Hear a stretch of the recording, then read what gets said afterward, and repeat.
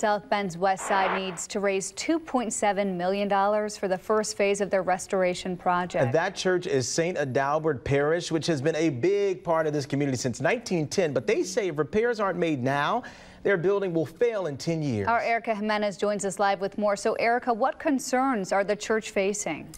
Lauren, Josh, I had the chance to tour the church today, and let me just tell you, it's beautiful, but you can tell that repairs are needed immediately. The St. Adalbert Parish has been a staple on South Bend's west side since 1910. It means a lot to people. It has a rich history because it here symbolizes the immigrant history of South Bend, as it was Polish immigrants who built this church 100 years ago, and they came together as a community to raise funds and to build it.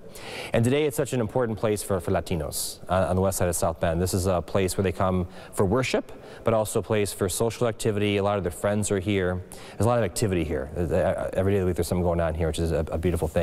But after 100 years of service and events held here, the building is due for restoration. We have to do a lot of exterior work first. That's our first phase. So it's new roof and tuck pointing the sides to repair the towers.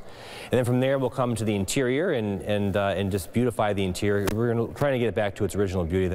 Church officials say if the damages aren't addressed now, the cost will double in 3 years. And in 10 years, the building will fail if nothing is done. And it's no exaggeration to say if this church fails, the west side of South Bend will also fail. St. Adalbert priests say their doors are open to everyone, and they pride themselves on having a primary Hispanic serving congregation. We offer classes for citizenship for those who are trying to take their exam to become citizens of the U.S.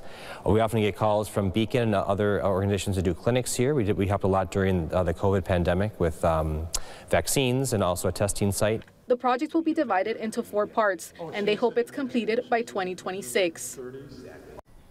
When all 4 phases are completed, this project is estimated to be around $14 million. But right now, the church is focused on just raising the funds for phase 1. If you would like to donate, just head on over to our website at WNDU.com.